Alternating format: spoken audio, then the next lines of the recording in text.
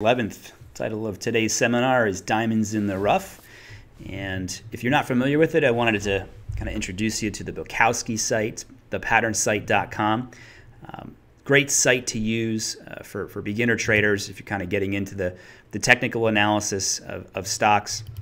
You know, as we mentioned in earlier classes, we got the technical aspect of trading, the fundamental aspect, which is looking at your profits and losses, and then psychological. So this would be part of the technical. And, you know, if you don't know about Bulkowski, here he is, 36-year-old, retired mathematical genius. And as far as I'm concerned, he's written the definitive book on technical analysis. It's this one right here, Encyclopedia of Chart Patterns. So if you haven't picked it up, highly, highly recommend it. So what I was doing over this weekend was I know that he has this whole index of every pattern under the sun that he's looked at in excruciating detail. And I wanted to find the #1 pattern for a bear market, given that, what we have in the marketplace right now, how things are trending. So I sorted through them all and actually came up with the diamond bottom. As you can see right here, the diamond bottom pattern is the #1 favorite of his for, risk return and breakouts and not having, big pullbacks. It's ranked 8 out of 23 for uptrends, which we're not in right now, and then 1 out of 21 for downtrends. So, this is the type of pattern that, if you've been trading for a while, I mean, you kind of looked at it. We've got a little trend line that kind of comes down through here. You just can draw a top trend line, and then you've got your breakout. But he specifically assigns, the diamond pattern to kind of weed out a little bit of the wheat from the chaff, looking for some declining volume as you come into it, increasing volume on the way out, and you've got these, these lower lows and higher highs on the way out. So looking for that breakout point right here. So knowing that this is the pattern that we'd want to see in maybe 2 or 3 months as the market kind of settles down, what I wanted to do is develop a screen to see if I can kind of get ahead of the game. So going over to my second most favorite site, that's actually not second, this would be #1, Bulkowski's like a top 10, is FinViz. If you haven't been here yet, pull up a chair, get a bag of popcorn, and just play around with it. It's an amazing, amazing site that is for the most part free.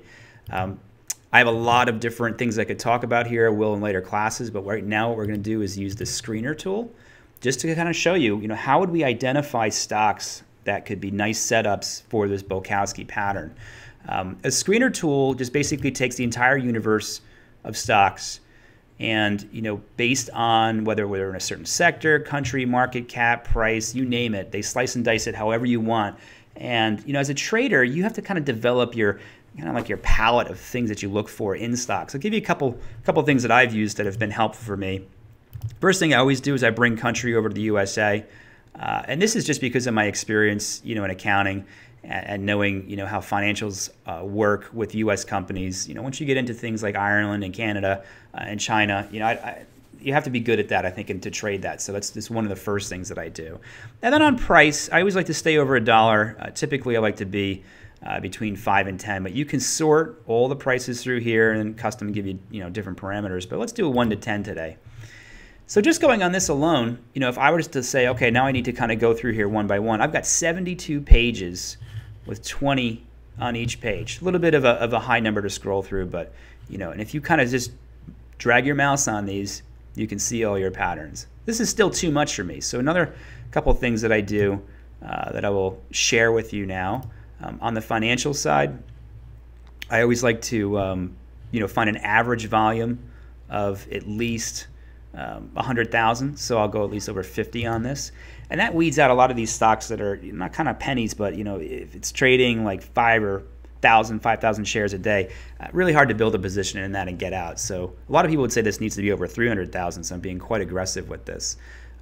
So as you can see now, I'm back down to 48 pages that I would need to scroll through to look through, these patterns, which isn't too bad.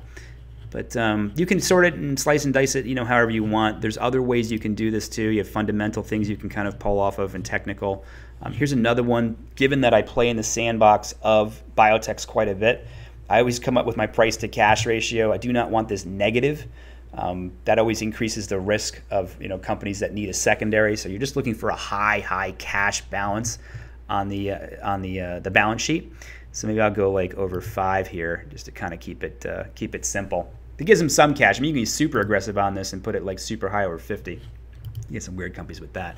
And now that I have my list here, it's 20 pages, something that's manageable. I'll just click on this and boom, bring up all the charts. So again, what we're trying to do is find companies that are in a downtrend that look to be setting up for a diamond pattern and then trading that breakout. And it just so turns out that on the first page, because I did this over the weekend, I came up with one right away. I mean, you can scroll through this and you're looking for downtrends that have that pattern that looks like a diamond on the bottom. And you'd have to go through page to page to page to page, which isn't too bad. This is the work. This is what you need to do. And there's a ton of research that would go into each one of these companies if you decided to kind of hone in on it.